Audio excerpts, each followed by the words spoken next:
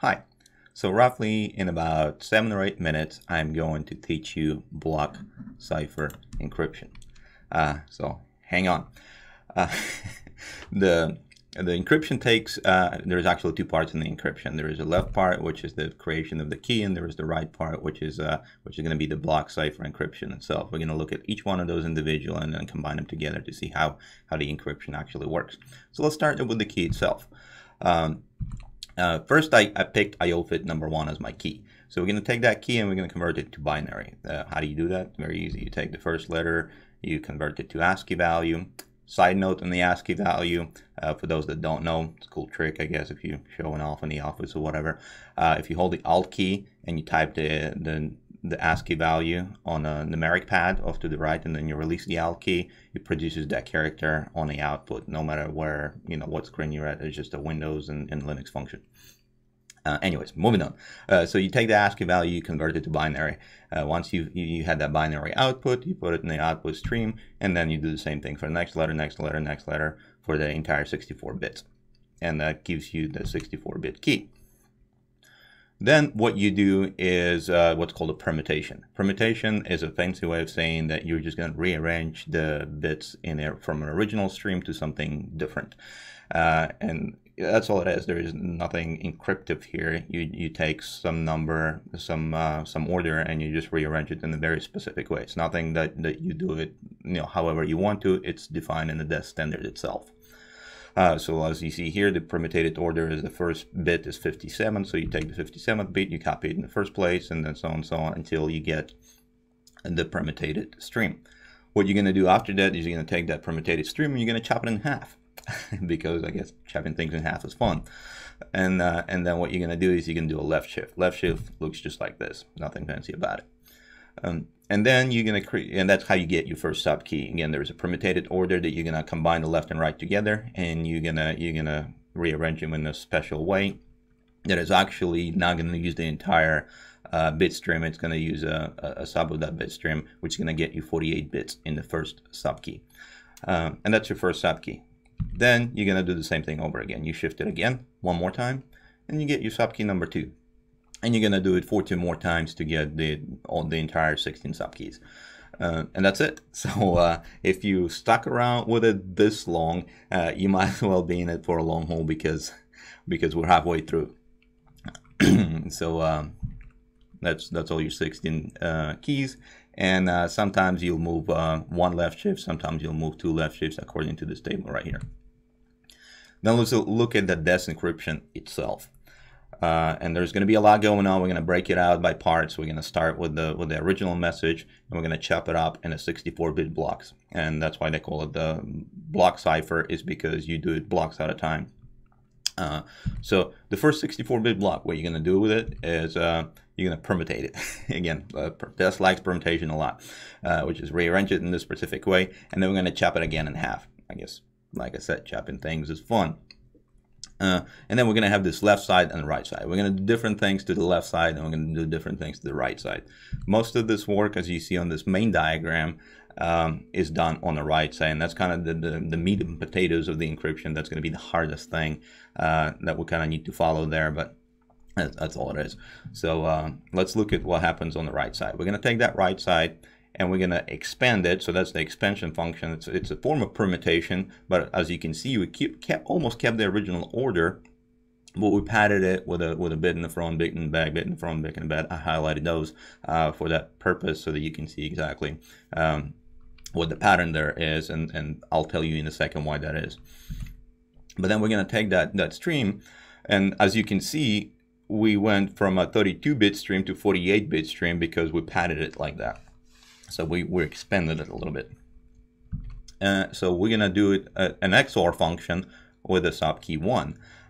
Because now the sub key 1's 48 bits and this expanded thing is 48 bits, and now we can do that XOR function with it. Once we've done that, we're going to take the first 6 bits with that padded bits on the front and the end. So now you can kind of see why those are padded like that. And those padded bits have a very specific function apart from the center bits, and that function is as such. You have the row and a column that you combine from those.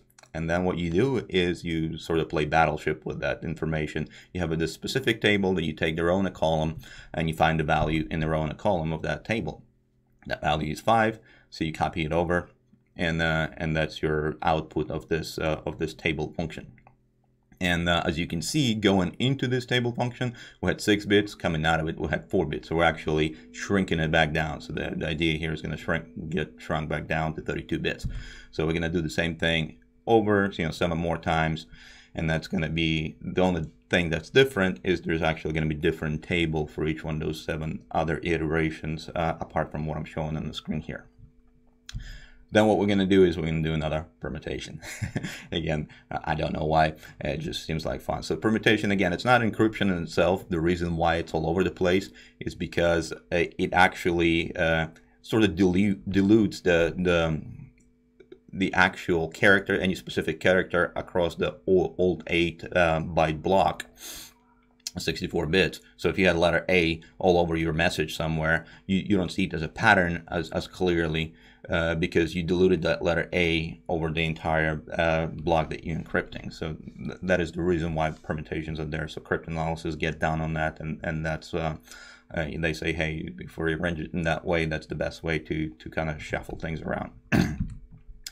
So we're almost there. The right side is now went through this table function, and there is this table output that we have that we're going to do a couple of things with. We're going to take that table data, and we're going to XOR it with the left side, and then we're going to put it in the new right side. And we're going to take the right side from the previous round, and we're going to put it in the left side. That's it. And then we're going to do that 15 more times. Why? Well, there was 16 subkeys to begin with, so we did it with the first subkey, so we're going to do it with the other 15 subkeys. So total of 16 rounds, it's going to go through the entire thing exactly the same way. And then at the end of it, just for good measures, we're going to reverse left and right backwards. So we're going to put right first, then left, just for good measure, I guess. And then we're going to do another permutation, and that's it. We're done. That's the entire encryption process. And we get ciphertext. So now that you have this information, one thing I should say, that it's not going to add any marketable skills to your resume whatsoever. I'm sorry, I guess just because we don't do encryption by hand anymore. But hopefully, if you're like me, you wanted to know, you're curious how things like encryption work. So again, if you want to get into like cryptanalysis or something like that, or you want to see if that's the track that you want to go by or go into in the technology track, you want to see a simple version of something first, and then you kind of build that knowledge up from that point on. It's not that. It's not that you're gonna pull out a napkin and start doing encryption, just send messages to your brothers and sisters or relatives or whatever. Although it'd be cool. Anyway, but on top of that, what I want to validate is to make sure, or to prove to you, that what I just said wasn't a whole bunch of nonsense. I actually created the entire thing in Excel. So this entire workflow that we just went through, I have it in Excel. So let's take a look at that. As a matter of fact, we have a subkey, or not the subkey, but the key itself, and the key itself is IOFIT number 2, and we'll have the message that we're going to encrypt, which is IOFIT number 1. So as a matter of fact, like, let me show you. If I change something in here to another number, you saw the key underneath did change, which in fact changes everything else in this process. And so when I did IOFIT number 1 as my key, it copied it over here, then it goes through the round of shifts, it goes through the permutations, it's so on all the way until the end in the same fashion and way that we just talked about. Then the DES process itself goes exactly the same way that I just talked about. Again, there's DES encryption, the subkeys that is going to be created, the permutation that's done, the tables, the table outputs, the 16 rounds, and it's going to go all the way to the end until we get to our encrypted ciphertext. So let's validate that. Again, IOFIT number 1, IOFIT number 1. And I am going to just use a regular online encryption tool. So input text is IOFIT number 1.